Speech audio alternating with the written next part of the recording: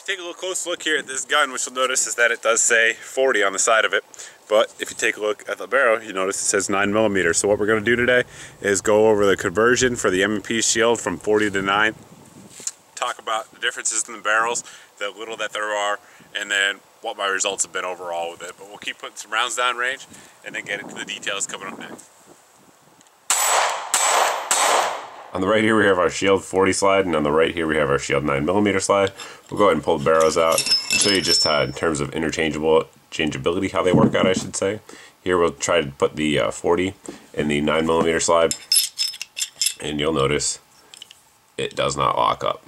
Now, take a look at it there. We'll show you why that is in just a second, but it doesn't lock up going 40 from 9, but going 9 to 40, as you probably guessed from the beginning of the video, it does lock up just fine. Now there is a slight amount of lateral play right there, and you can see why that is. I have our calipers here, and the only part of these things, barrels I should say, that are different is that one piece right there. And we'll show it to you here once I can actually get my calipers open. There we go. On the 40, there's our measurement, and on the 9, you will see there is a slight gap there.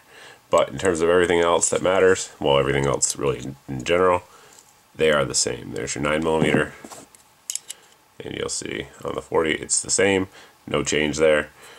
On the end of the barrel here where it locks into the slide, it is the same.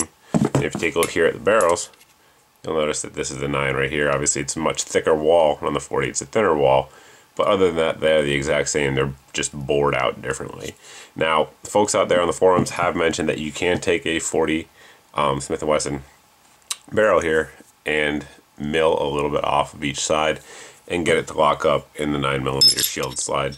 Now, I don't know why you really want to do that, but if you do want to do that, you can. But other than that, you can start out with a 40, switch over to the 9mm, and I've noticed no degradation at all in accuracy because the lockup there is still tight, even though there is a little bit of lateral movement there. I've noticed no change in accuracy at all.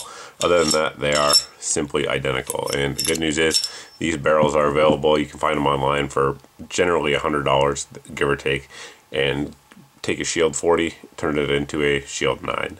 All you need is the magazines beyond that, but other than that, works just fine, zero issues at all. And whether or not you'd want to trust your life to that, I mean, I'll leave that up to you guys. I never tell people what to do in that type of situation, but it does work. I've had, like I said, no issues running anything hollow points, full metal jacket. It eats it up just fine, as all Shield pistols do. But if you guys have any questions about this conversion, any differences in the barrels, anything like that, you can let me know. But the only difference that I found is the one I showed you. But if you have any other questions, you can post below in the comment section. You can also post over at my Facebook page. But as always, guys, thanks for watching. Thanks for subscribing, and I hope to see you in the next video.